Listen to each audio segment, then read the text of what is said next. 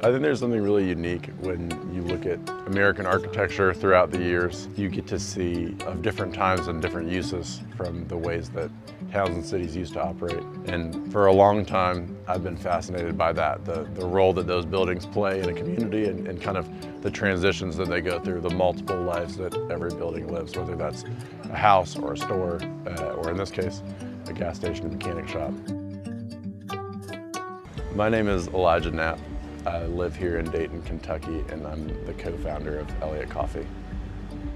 I think coffee is one of what I would consider an approachable luxury. And I think too that these cafe spaces double as a community gathering space.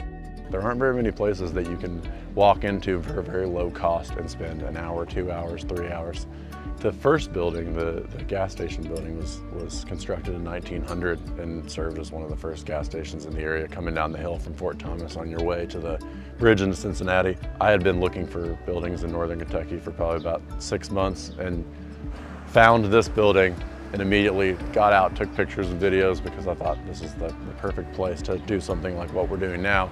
Kevin and Joe and the team behind the building have really helped bring this whole thing to life in an amazing way and really created a project that couldn't have been done solo. It's something that we didn't have the means or even the knowledge to pull off.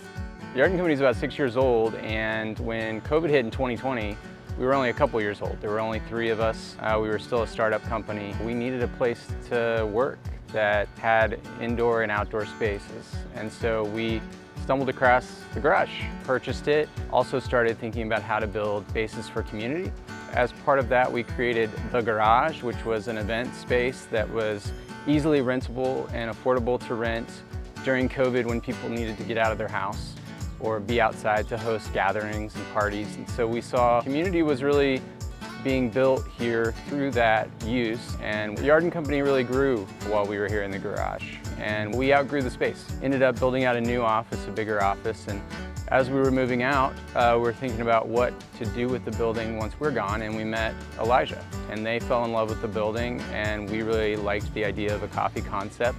It's an adaptive reuse, and so to take what is a relatively small project and invest a little bit of love back into it, and for a relatively small amount of investment and energy, you're all of a sudden getting hundreds of new people experiencing the neighborhood. What that does is has a trickle effect up and down the street where those new customers, those new people experiencing the neighborhood all of a sudden go down the street and experience other businesses in the neighborhood, or think about renting an apartment here, or think about buying a house here.